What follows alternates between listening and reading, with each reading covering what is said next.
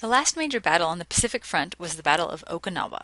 This occurred in June of 1945. Okinawa is an island 340 miles south of Japan, which the Allies wanted to control because, obviously, again, this would enable a mainland invasion of the country.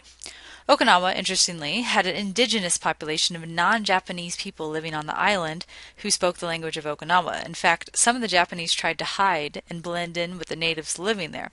Americans learned to recognize the Japanese by asking a native Okinawan to ask them a question, and if the person couldn't understand them, then the Americans knew that they were actually Japanese in hiding, and then they were taken captive as a prisoner of war.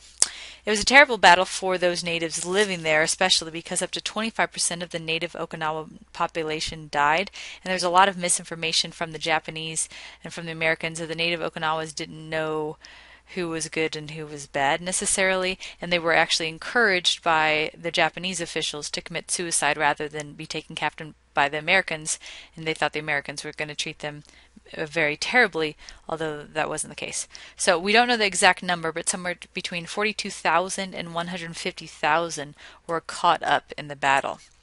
This was the largest amphibious invasion of the Pacific campaign, the largest of the entire war being that of Operation Overlord in Normandy. But this involved more gunships, supplies, and bombs than any other Pacific battle, which is important to note because the Allies had legitimate concerns about the continued cost of supplying the war. It was the bloodiest war of the Pacific.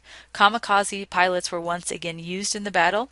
In the entire Second World War, there were over 4,000 kamikaze pilots used, although only about 18% actually hit their targets, which is also a sad statistic in and of itself.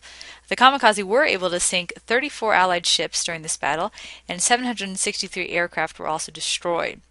12,000 U.S. soldiers died, another 36,000 were wounded. The Japanese losses were even more severe, with over 107,000 people killed. Thousands more were captured, and the Japanese also lost 7,800 aircraft and 16 ships. Though this is extremely detrimental to the Japanese, the Allies were victorious, and this is one step closer to actually capturing the island of Japan.